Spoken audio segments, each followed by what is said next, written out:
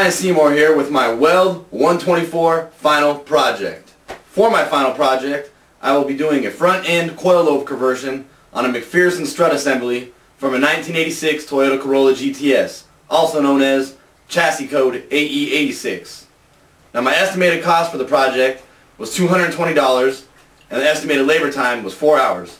So we could sit around and talk about it all day, but let's get to work.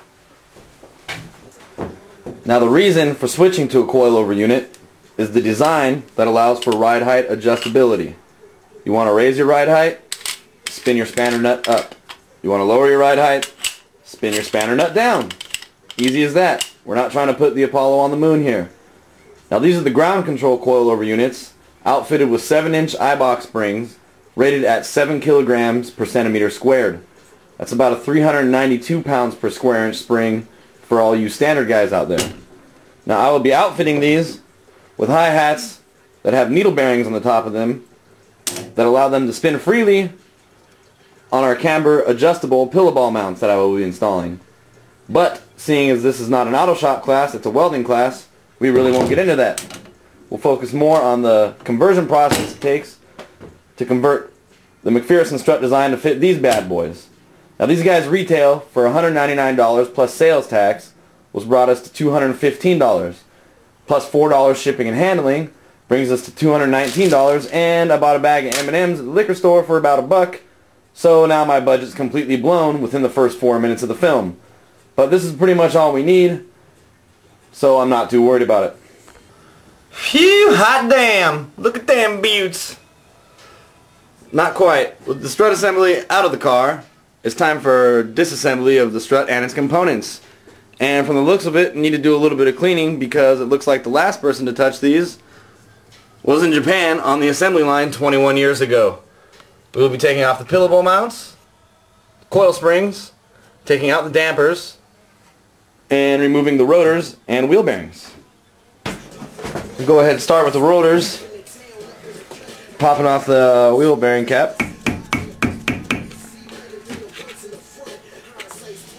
Do this by wedging a screwdriver basically in between there and tapping it off softly. There we go.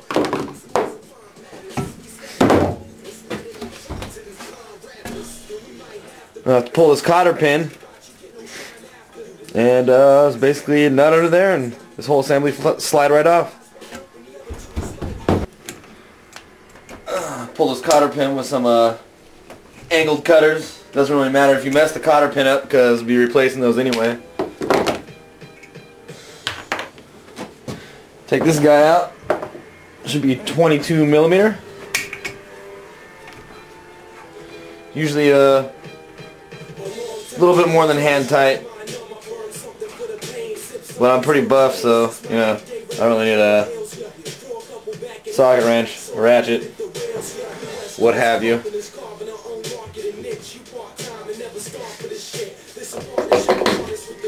And that's just that. Bam! Now we're rotorless. Congratulations! Now with the rotor and wheel bearing assembly out, we'll go ahead and take off the heat shield, which is basically simple as these 4 bolts. Alright, our next step is removal of the coil spring, which basically you use a spring compressor to take the pressure off of the spring, because right now it's under a couple 100 pounds of pressure, and hit this 19 millimeter nut with an impact gun. Now it's important to use a spring compressor because right now this is under a couple 100 pounds of pressure, like I said, and if you just take this off, it's going to shoot you right in the face, and that's not good because it's going to be hard for you to get dates then. Now after this is all taken off, we're going to be taking out the damper, which basically this spanner nut comes off. You just tap right here with the screwdriver, spin it around. Now I do not have a spring compressor or an impact gun. So the way I'm doing it is going to be completely the wrong, totally unsafe way of doing it. So I'm going to go ahead and not show you how to do that because I don't want to be liable. So don't try what I'm not about to do at home because you're not going to see it. Now that you got everything out of your strut casing, it's pretty much bare bones minimum, nothing left on it, everything taken off. Our next step is to cut this spring perch off. The reason why we're doing this is because ultimately this coilover is going to be your new spring perch.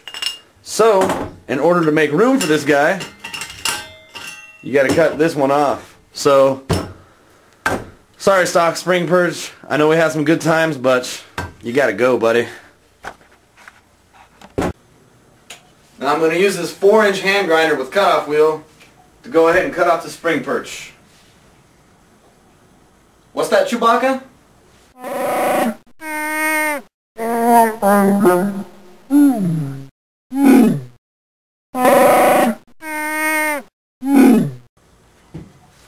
Thanks, Chewie. You heard the Wookiee. Cutting metal is dangerous, so wear your safety glasses.